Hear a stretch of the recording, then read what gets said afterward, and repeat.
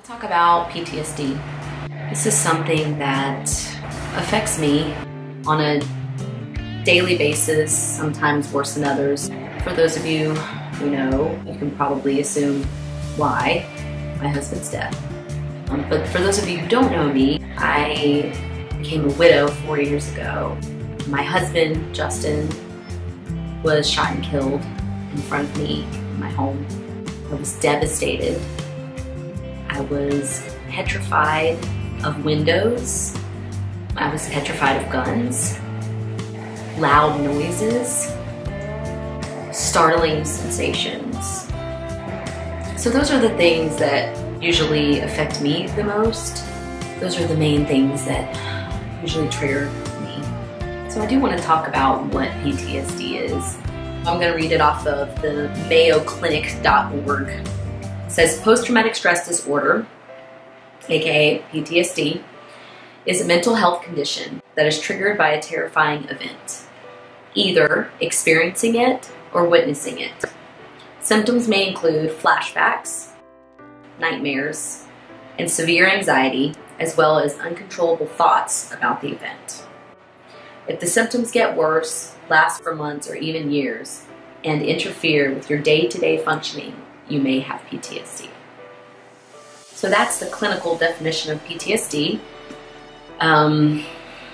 Most of that is exactly how PTSD affects me. We just had the 4th of July. I find it odd that we celebrate our nation's independence with fireworks, seeing as a lot of war veterans have PTSD. And PTSD is triggered by loud popping noises. Loud noises altogether, especially popping noises that resemble guns or war, for that matter. This year, I really wanted to take my son to see the fireworks because now he's 4. So I decided I'll get those noise-proof headphones and I'll wear them. And I was the only person amongst thousands of people with headphones on, and it felt strange. But I said, you know what? WTF. I had somebody say to me, don't you think you're just playing into it a little bit, Jessica? Don't you think that, you're just playing into the drama of the situation? It made me livid. Why would I want to pretend to be jumpy or to be afraid or to be nervous? Why would I want to pretend to do that? My life has enough drama and problems. There is no need to create more.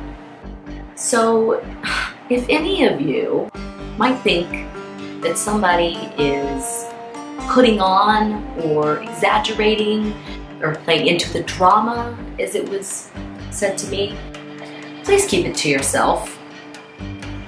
You can think it, but to say it to somebody who is actually trying to function with this problem, it's uncalled for and it's disrespectful.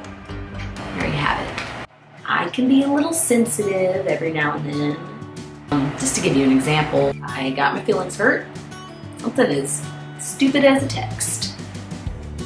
I just let it just destroy my day. Just let this thing just brew inside of me and just make me so angry, upset, hurt. And my fiance said to me, Jess, I just don't understand why you let this teeny tiny thing disrupt your life today. And I said, what was that? It's my PTSD. It can be hidden in the little insignificant things that don't matter. The emotional stuff is sometimes what's harder to deal with. And for those of you out there who do have PTSD, I understand what you're going through. Some have it worse than others. I don't claim to have it the worst. But sometimes people forget. They forget in the everyday what it is that you're going through. and just how hard the simplest things can be.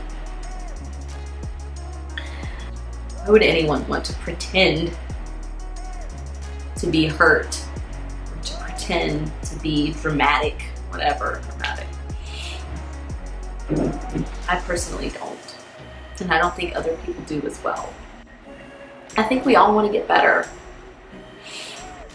I have an appointment with my counselor tomorrow because I need to talk to someone who can help me better understand it, because I'm trying.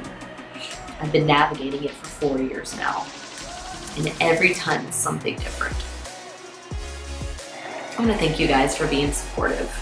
I make these videos like this hoping to help other people who are going through these issues. What I do believe in is the ability to try to do something good with the bad that you've been given. I'm trying to help others, and I'm trying to help myself. I certainly don't have it all figured out at my age, but I hope that I can better navigate my future given my past. If you're somebody struggling with PTSD and you feel alone, know that you're not alone. There are all kinds of online groups and websites where you can talk to other people. I'm a member of 3 widow groups on Facebook. Go and join those. It helps to be in the same boat as somebody else, because those around you that don't have PTSD don't understand. No matter how hard they try, they never will. It's your job to find somebody who can help you through it. Thank you so much for tuning into my video. So find me on Facebook, facebook.com/thesingingwidow. Follow me on Instagram. Find my website, thesingingwidow.com. Thank you. Take care.